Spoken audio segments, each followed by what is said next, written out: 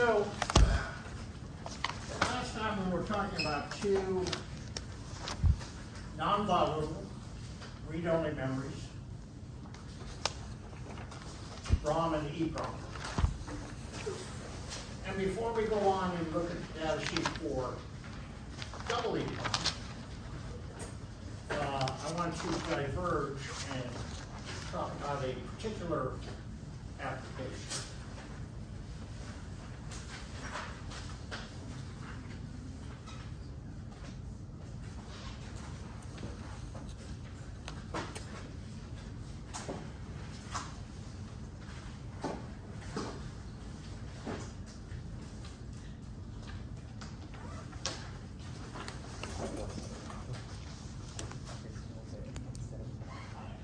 This is a typical decoder. You discuss these about something longer.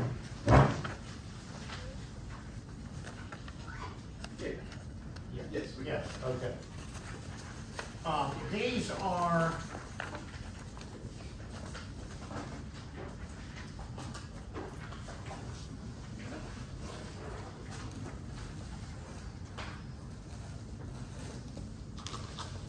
binary decimal converters.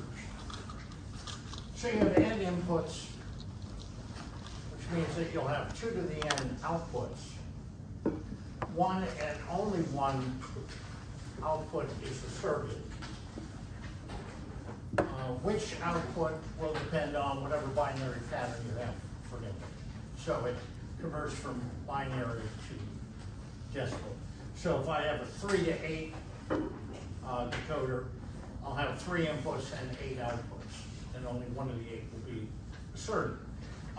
Device usually comes with 1 or more enables, and so the enable has to be asserted or the device won't respond to inputs. Okay.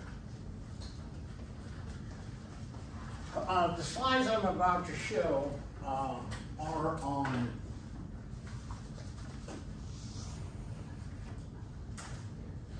Canvas. So one other thing I want to cover before we discuss decoders.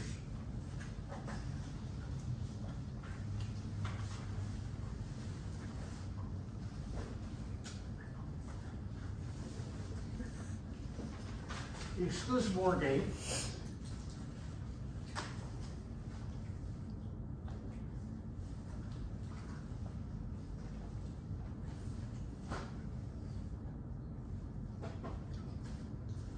and there's the truth table. So what I'm going to do is I'm going to partition this.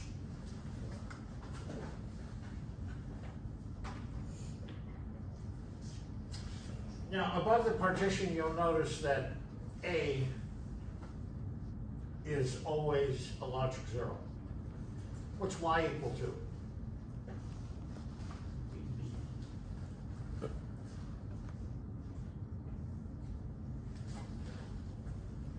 If you look below the partition, A is a logic 1. What is Y equal to?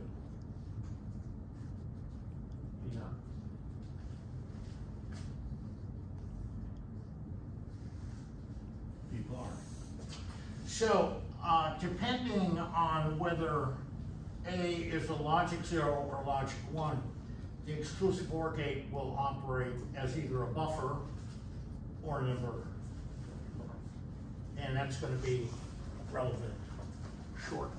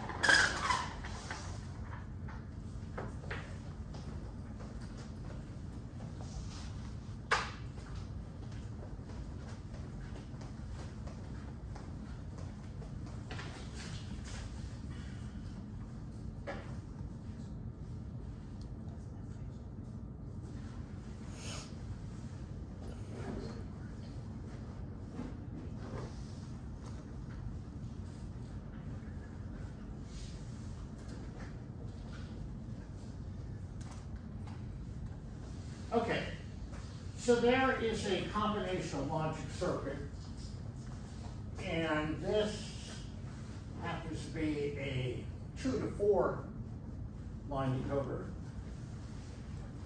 You have two inputs, I1 and I0. I1 is the most significant bit, and you have 4 outputs. And so I should only have one of these outputs asserted. Somebody loan me a pencil or pen. Okay, a pencil. Let's, for example, suppose I have 1, 0 for the inputs. Well, that gets inverted, that puts a 1 there. This gets inverted, that puts a 0 there, so I'm going to have a 0 output here.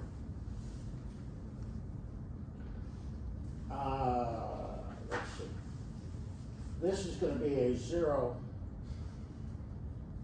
so I know I'm going to have a 0 here.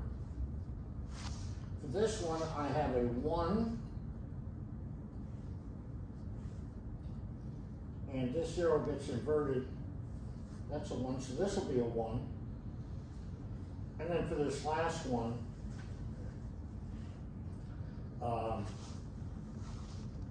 let's see, I have a 0 here. So I've got a 0 there. And therefore, you see that there's only one output as asserted, logic 1.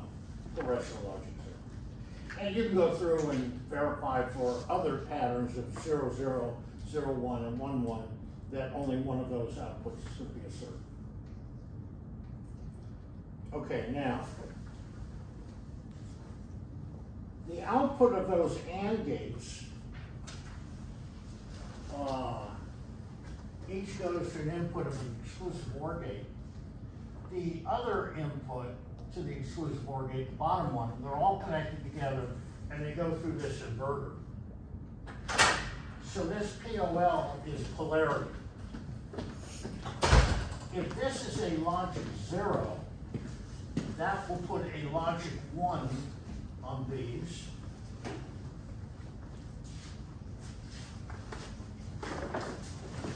Which means the asserted output will be active low.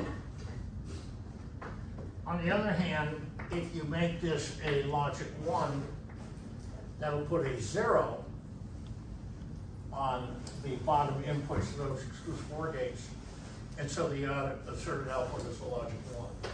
So through this polarity and the use of those exclusive OR gates, you can determine whether you want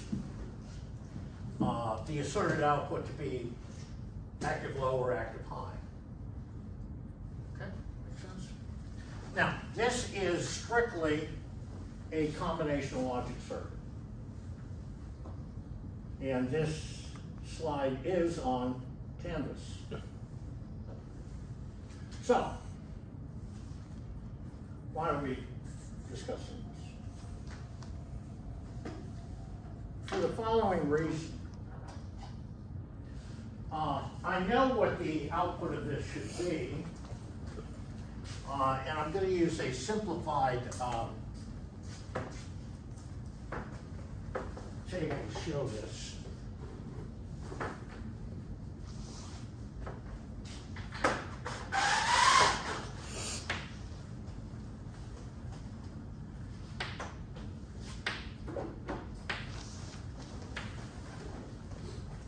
Get plenty of exercise. Okay, so here's a table I'm going to put up. The inputs are I1 and I0. And my outputs are Y3, Y2, Y1, and Y0. And with 0, 0, that's the asserted output. 0, 1, that's the asserted output. 1, 0, that's the asserted output. And 1, 1, that's the asserted output. And then depending on what you have for polarity, that asserted output will be a 0 or 1, and the others will be of the opposite logic state. Okay? So, for example, let's suppose I have chosen the polarity such that I get this.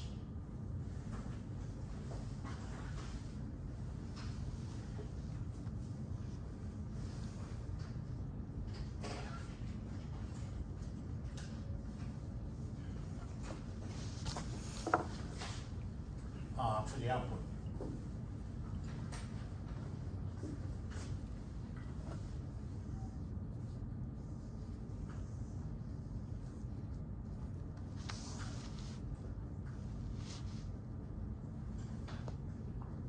Now that's an incredibly small ROM. That's not 2K, that's 2. By, I'm sorry.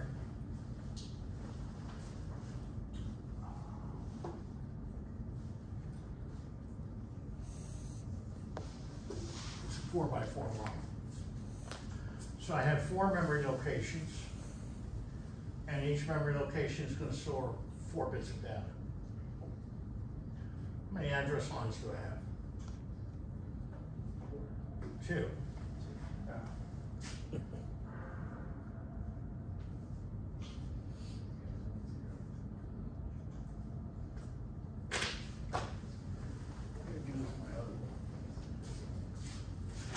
There it is. So this is my 2 by 4 ROM. So I've got a D0, D1, D2, and a D3 output.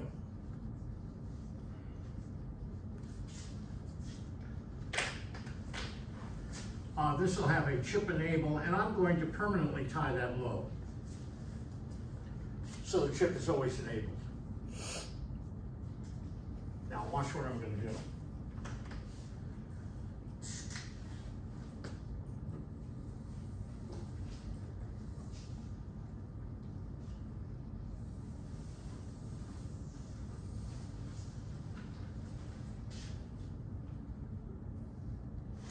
I'm going to take the 2 inputs to my decoder circuit and have those drive address lines.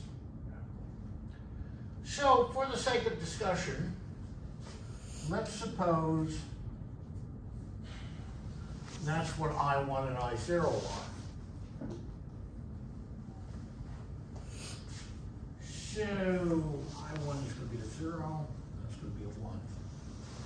So I'm going to be addressing memory location 1. What am I going to store in memory location 1?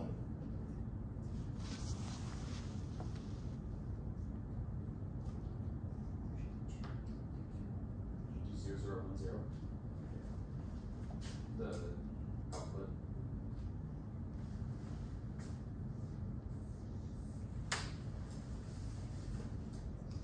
That's where I'm going to put that memory location.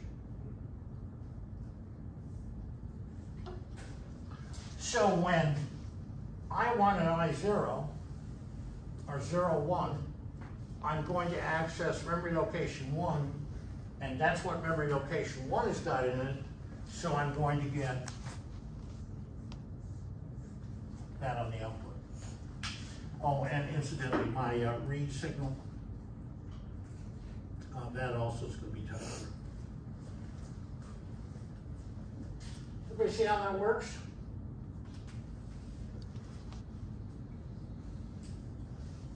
Now,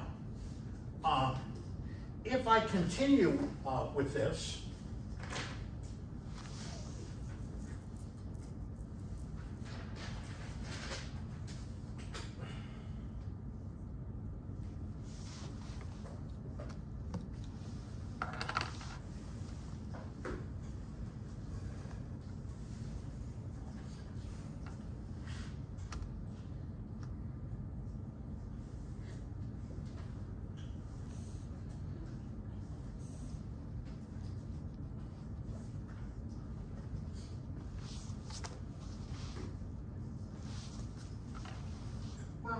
with that input.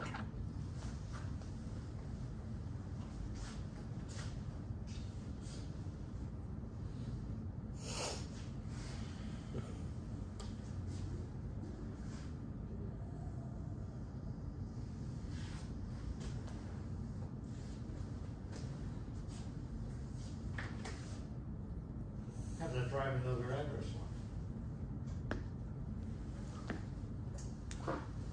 So the concept here is the inputs to my logic circuit are going to drive address lines. And the contents of the memory location address by a certain set of inputs are going to be the expected outputs I will get from that combinational logic circuit. Do you understand the concept? Could you repeat the second part one more time? Okay.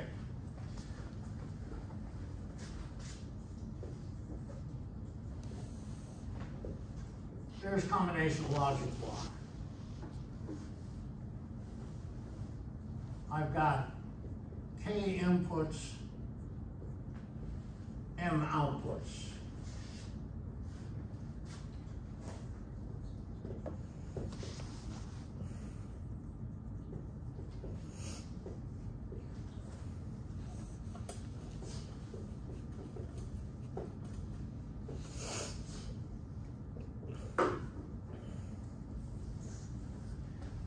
The inputs of my combinational logic circuit are going to drive memory chip address inputs. And the n-bit output will be the desired output.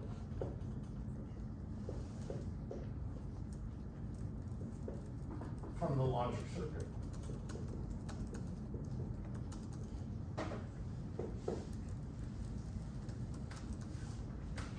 And so if you define some combination logic circuit, you'll know how many inputs you have and how many outputs you have. You can choose a suitably sized memory chip to implement that logic circuitry.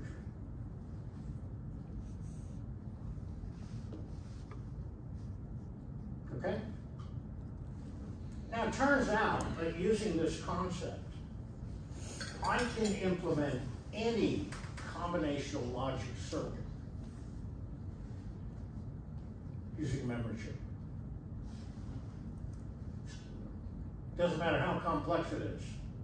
Because you're going to have a truth table, so you know what the inputs are. These inputs are going to select a particular memory address, and the output specified here in the truth table is what gets stored in that respective memory location. Once this chip has been programmed, these have to be always asserted. And so I can implement my combinational logic in a suitably sized memory chip. Now, when I do that, we give a particular name to that memory chip. We're going to call it a lookup table.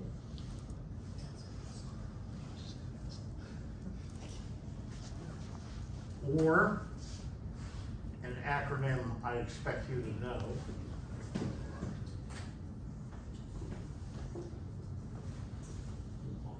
ALET.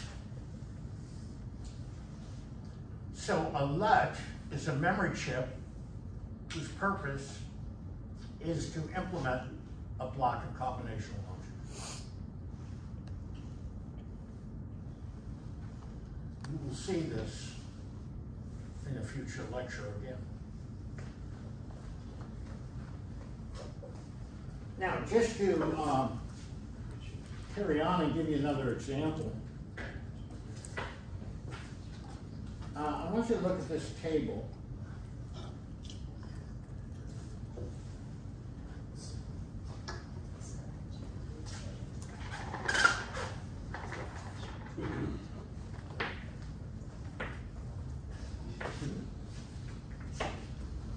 And I'm going to blow this thing up.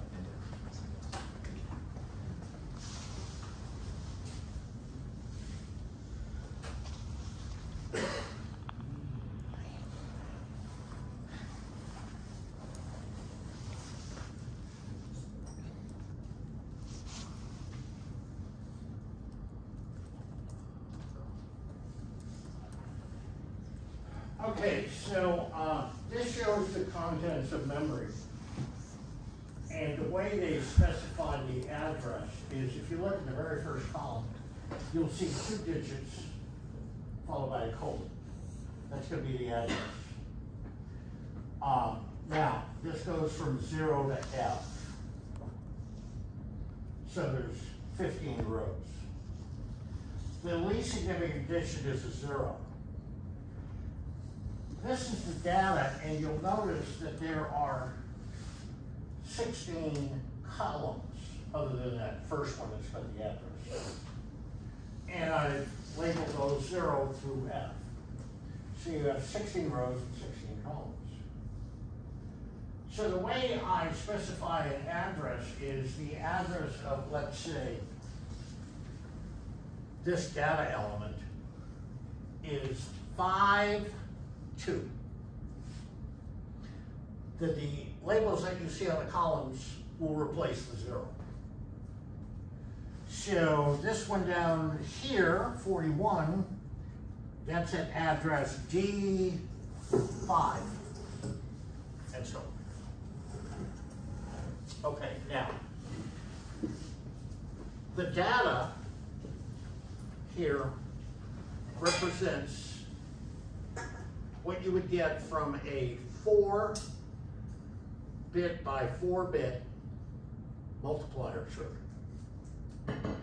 Now, multiplication can be done strictly with combinational logic, but it takes a fair amount, even for a 4-bit by 4-bit multiplier. And we're assuming that these are unsigned integers. So, the data that is stored in the respective memory location is the product of the 4 most significant bits times the 4 least significant bits. So let's take this 3C. This is an address A6. Right? So what I'm doing is I want to multiply A times 6.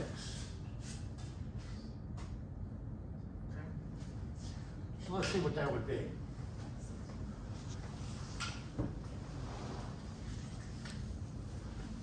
A is equal to 10. 6 is equal to 6.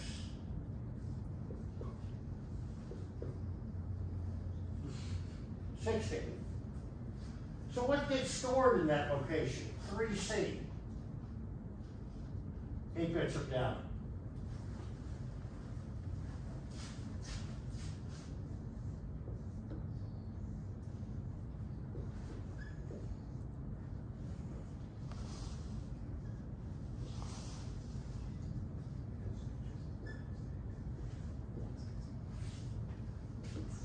So that's 12. 3 times 16 is 48. 48 and 12 is 60. So what you see right here is the data that I would have for a 4-bit by 4-bit multiplier. So what the LUT would look like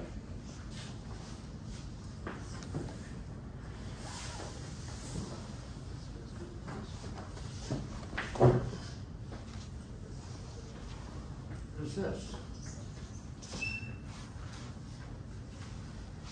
I'm storing 256 bytes of data, so I'm going to need a 256 by 8 memory chip. So I've got A0, A1, A2, A3, A4, A5, A6, A7.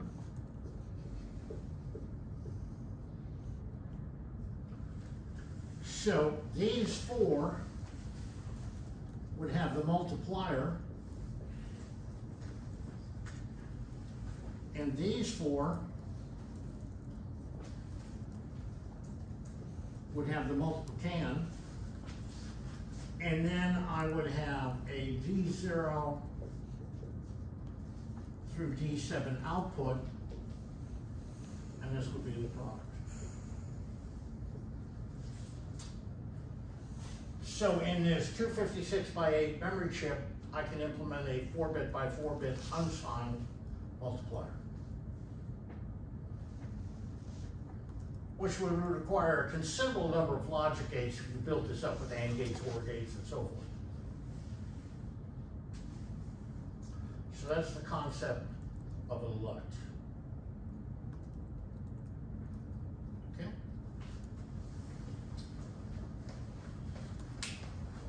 And like I said, we will see this again later on.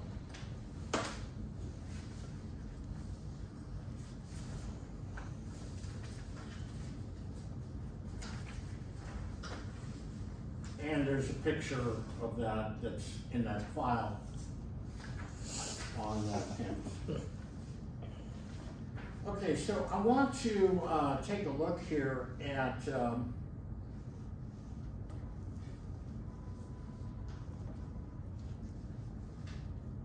what the internal structure of a ROM would actually look like.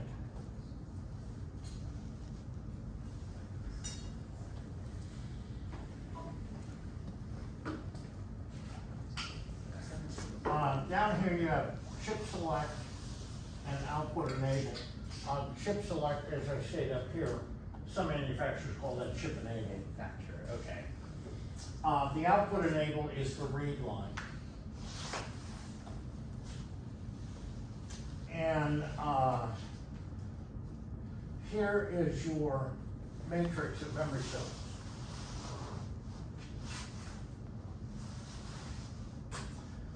Here's your address inputs, and you'll notice that it's partitioned.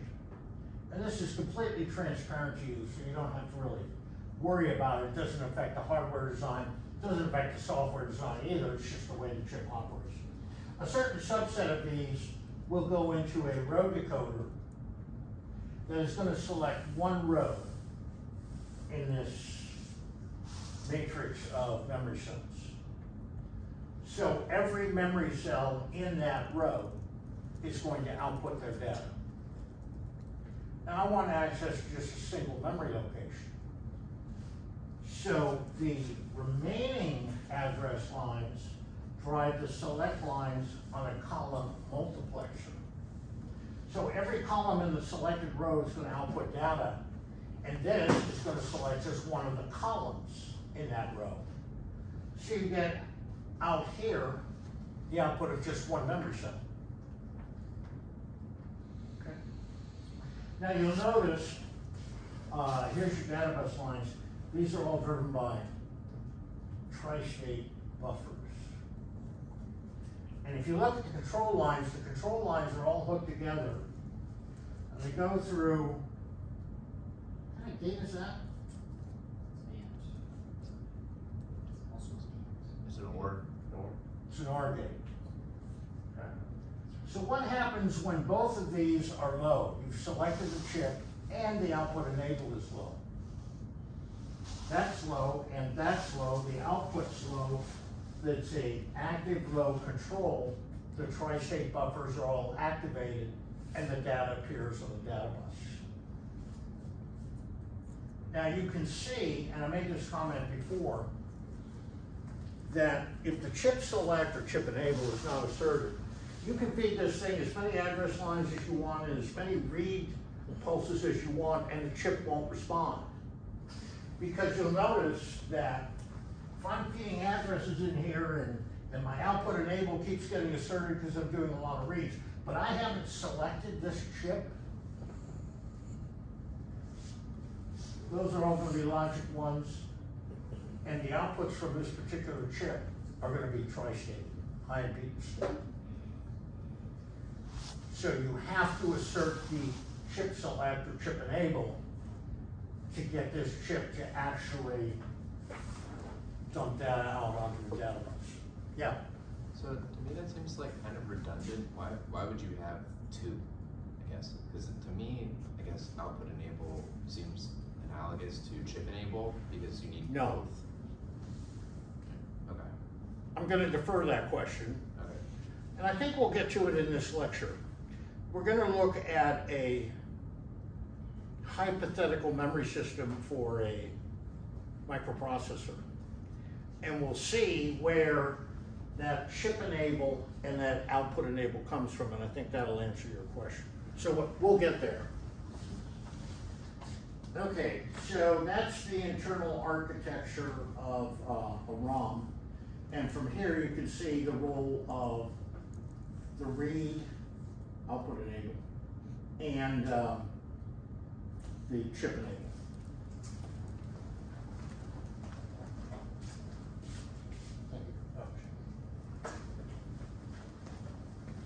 All right, so now let's look at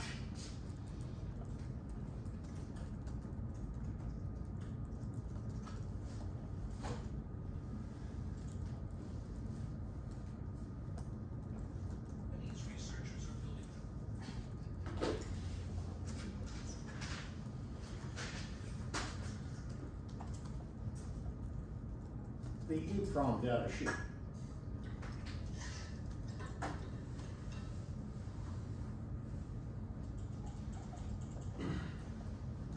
Okay, so this is an AT28C16, it's a 16K device, configured as 2K by 8. Let me explain this right here. 16K, that's 2K times 8. Some manufacturers will specify the size of the chip by telling you the total number of bits stored inside the chip. Some of them won't even do it in K notation. They'll take the actual 2 to the whatever power explicitly stated, whatever that number is. I always found that completely useless information. And the reason why is, if I tell you this is a 2K memory chip, no, let's suppose I just tell you it's 16K.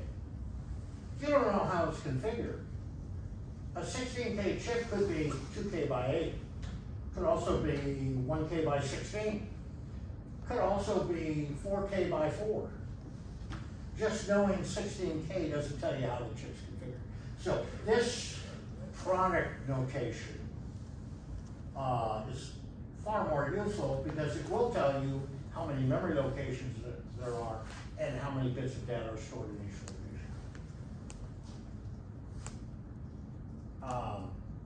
So this is a electrically erasable and programmable read-only memory, which is somewhat of a misnomer because this is not a read-only memory like ROM or EEPROM, because I can write to it. But whoever named this. Okay, so here are the pin names. They're going to use CE for chip enable, OE for output enable, WE for write enable. Now, the data lines on this chip, because it will support both read and write operations, is bidirectional. You're getting data out of the chip for a read operation, and you're putting data into the chip for a write operation. So they label these I/O, input/output. So it's IO 0 through IO 7. NC is again no connect. DC is don't connect. Now the only difference I can figure out between those two is you can hook something to no connect if you want, but don't hook anything to don't connect. I interpret those as the same. If it's no connect or don't connect, I don't connect anything to it. It comes in 2 packages, a small outline IC or a plastic dip, 3, and also a plastic leaded chip carrier.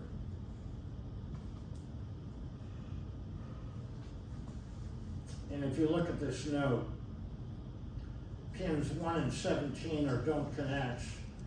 There are no don't connects on the small outline package. Notice the small outline package has got 24 pins the plastic bladed chip carrier has got 32 pins.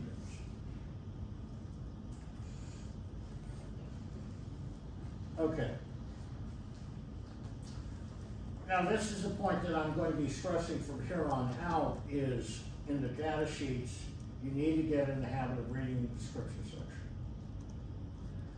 So this says that this chip is accessed like static RAM. We haven't talked about static RAM yet. We'll do that shortly. During a byte write, the address and data are latched internally, freeing the microprocessor address and data lines for operations. Following the initial of a write cycle, the device will go into a busy state, automatically clear, and then write the latched data. So this is recall on the EEPROM, you had to erase the chip, and then you could reprogram it. On this, you can access individual memory locations, but you have to erase the location before you write to it. But that's all handled internally and transparent to you, because the chip, as it says, will latch the address and data. Now the microprocessor is free to go on and do other things, because it's going to take some time to erase and do the reprogramming. That's all done with circuitry inside the chip, so you don't need to worry about it.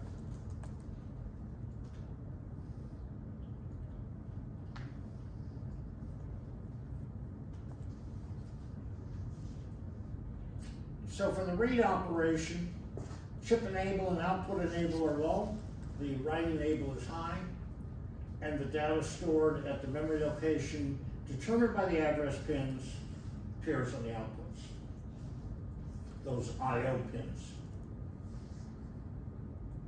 It says the outputs are put into a high impedance state whenever chip enable or output enable is high.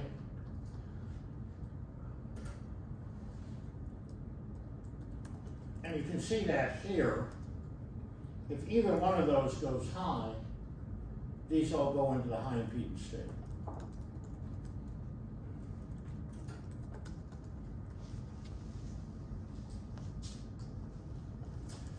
If you're going to write a byte of information, a low pulse on the write enable or chip enable with output enable high, I'm going to discuss that one shortly, initiates a byte write.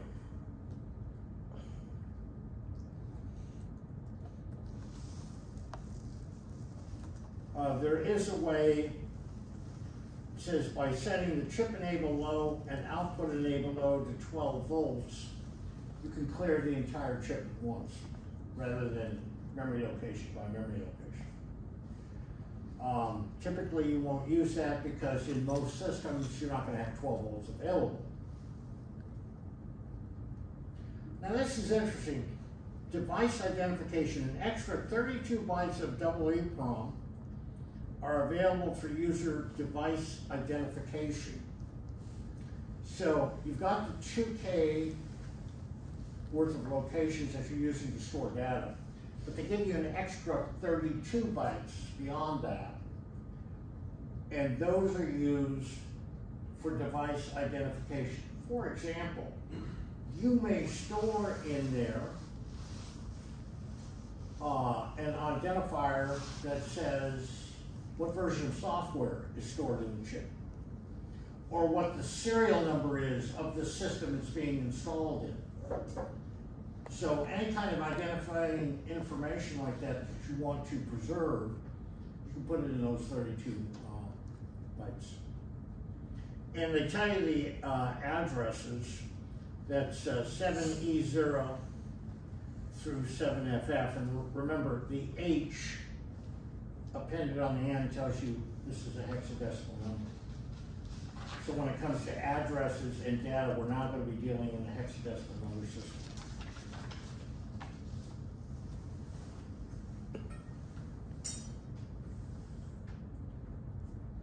So here is the read operation timing.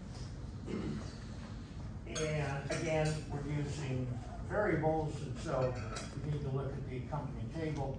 There is the all important memory access time. CACC, address to output delay.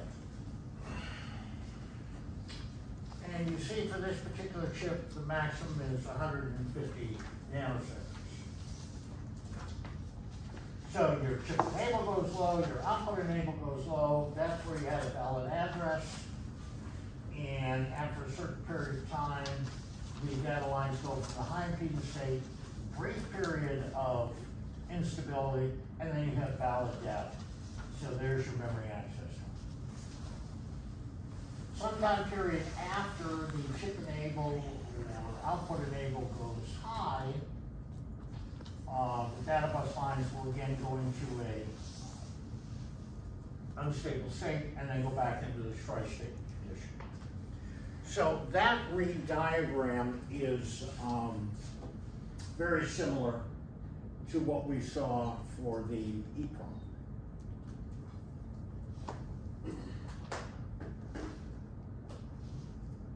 Okay, here's the right timing diagram.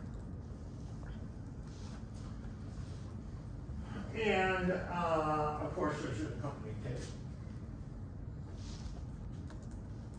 So in this particular case, incidentally, I need to go back for a moment. It's not shown on here, but the right enable would be high. Not sure why they left that off. At any rate, down here, we're going to do a write operation.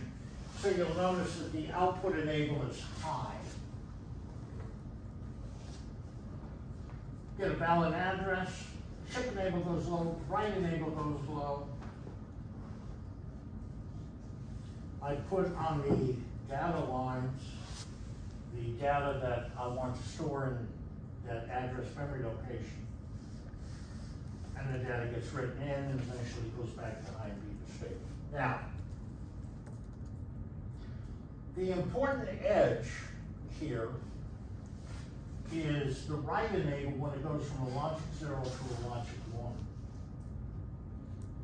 Now, if you stop and think for a moment, on the D flip-flop, this positive edge triggered. We put data on the D input, and then we got a positive going edge for the clock. There's a positive going edge, right? What do you think that stands for? Data setup time. Just like the flip-flop had a data setup time, where you had to have valid, stable data on the D input a certain period of time before you got that positive going clock edge. Same thing on this chip, because for write operations, this edge right here is the critical edge. This is where the data is going to get written into the memory location, so you have a data setup time requirement. And of course, you go to the table and it tells you at least 50 nanoseconds for data setup time. I wonder what that stands for. Hold time. Oh, data hold time. Certain time period after this edge. So the data setup time, data hold time that we had for D flip-flops applies here as well. The critical edge being when the write enable goes from a logic 0 to a logic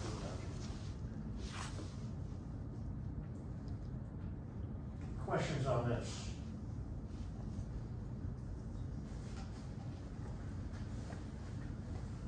All right.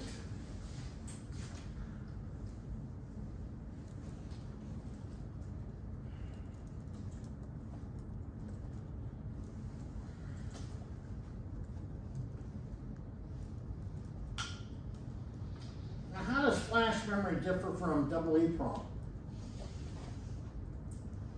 The erases and writes and blocks. Okay, instead of dealing with individual memory locations, like again with double EEPROM, I'm now going to be dealing with small blocks of data. So let's take a look at a flash memory. And again, flash memory is what you'll typically find in those memory sticks. What happened?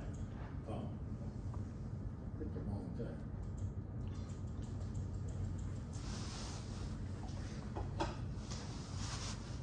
So this is by Micron. It's flash embedded memory.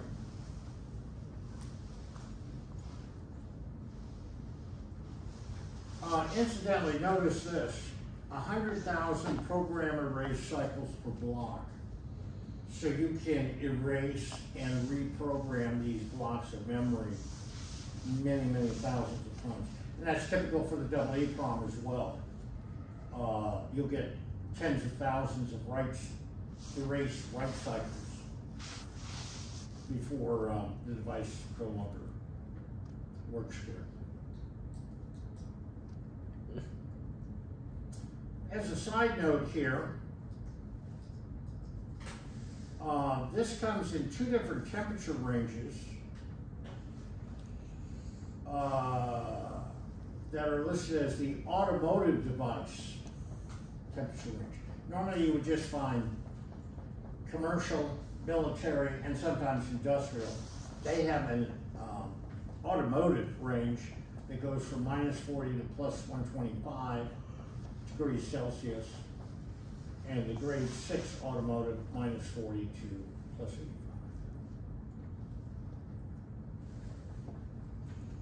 Oh wow. A table of contents for a data sheet. This is probably going to be more than 5 pages.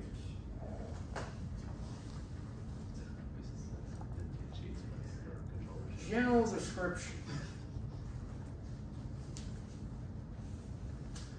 Okay, so it says that this description applies specifically to a chip that either comes in a 2 meg by 8 or a 1 meg by 16 version. It's a non-volatile memory device. Device is divided into blocks that can be erased independently, preserving valid data while old data is erased. Each block can be protected independently to prevent accidental programming or erase.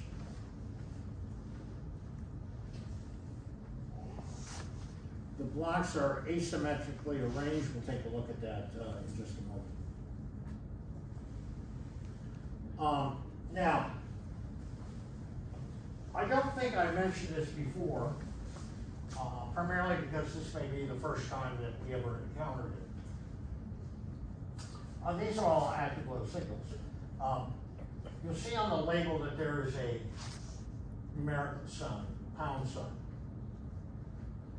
In a lot of literature, they identify active low signals by putting a pound sign on the end. Mainly because in word processors, it's not easy to put a bar over characters.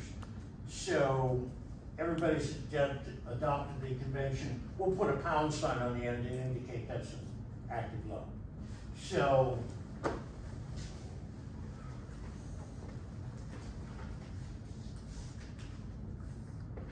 A bar is equal to A pound sign.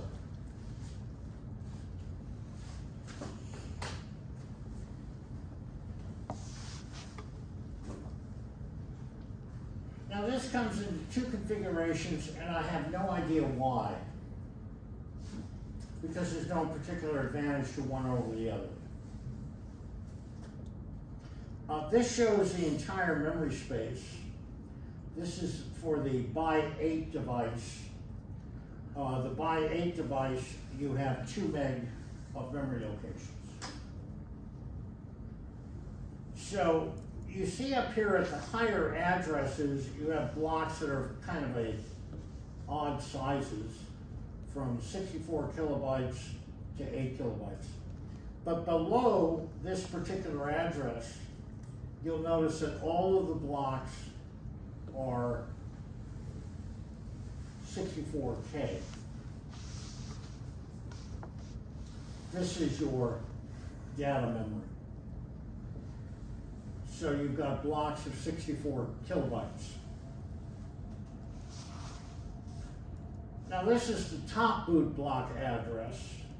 This is the bottom boot where you just flip everything around. At the higher addresses are your 31 64 kilobyte blocks of data. And at the lower addresses are these blocks here of differing sizes.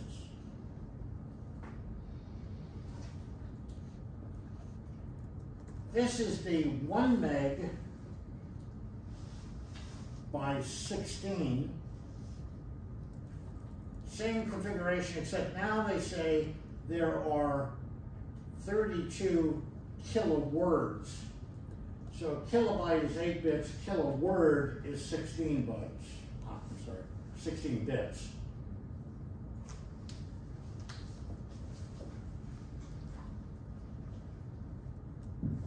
Here's the pin assignments. This comes in a thin, small outline package.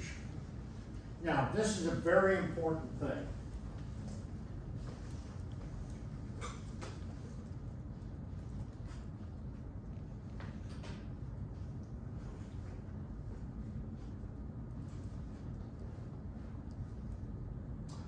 I want you to look at pin 27 and pin 46.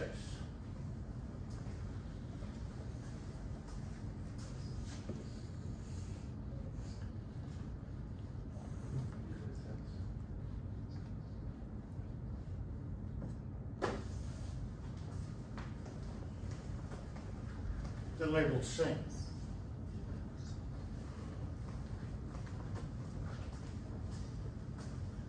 On these chips, you will find VCC, sometimes VDD, and you will find VSS. That's your ground. This is the plus supply. Some manufacturers use VDD, some use VCC.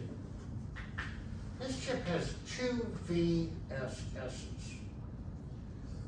We're going to be looking a little bit later on in this course in devices that have multiple VCCs and multiple VSSs.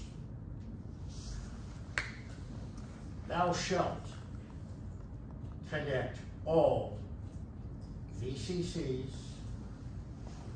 and all VSSs.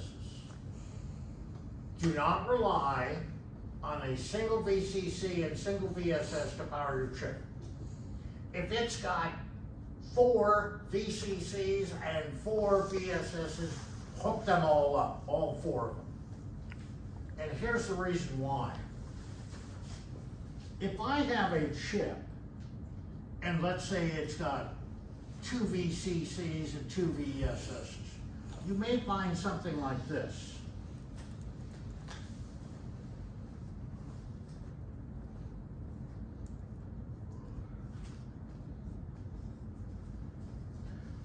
The multiple VCCs are not next to each other.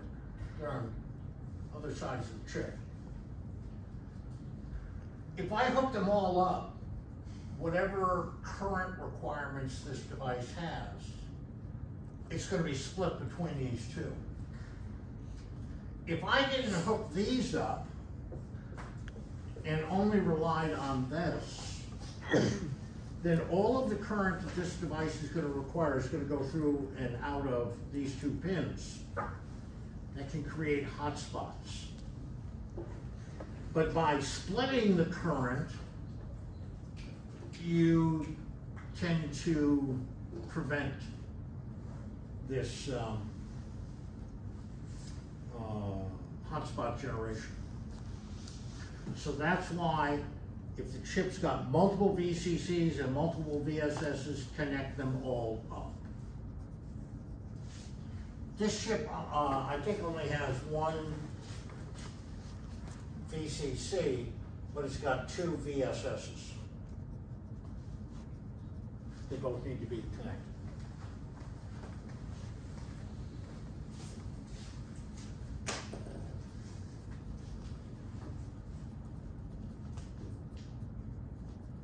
Now, in these more complex devices, you're going to find in the data sheet a table of signal descriptions. And they will give you the label that's used. It'll tell you the type, if it's input, output, in, out, tri-statable, whatever, and then a description. second commandment, thou shalt read all signal description tables. And the reason why is they will sometimes put design information there, and this is the only place that you will find it. And as a hardware designer, you need to be made aware of that. So you need to read these tables. I'm just going to point out a couple of signals here. You see this byte?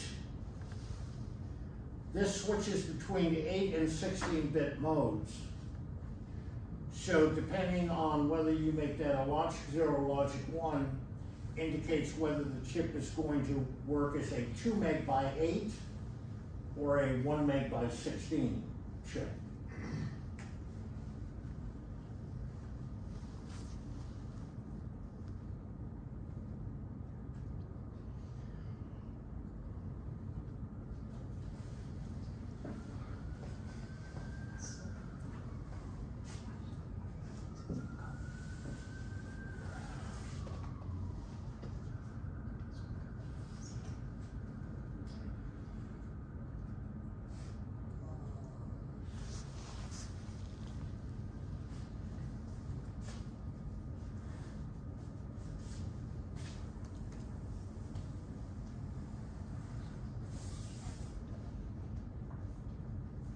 Tells you that right next to the VCC pin, you need to put a 0.1 microfarad ceramic capacitor. You wouldn't know that if you didn't read this table, because you're not going to find that information anywhere else in the data sheet. In fact, that is typical on all memory chips, that right near VCC, you will put a 0.1 microfarad ceramic capacitor. When this, the purpose of that is every time you activate the chip, when you assert the chip enable, there's a sudden current draw on the power supply. Well, that can cause glitches in your power supply line. It'll make your power supply line noisy. That capacitor will help mitigate that, and that's why on all these memory chips, they will tell you to put that little 0.1 microfarad capacitor right near, as close as possible to VCC. They come in surface mount device packages, so they're real tiny, so they're not going to take up much more charge. Let's take a 5-minute break.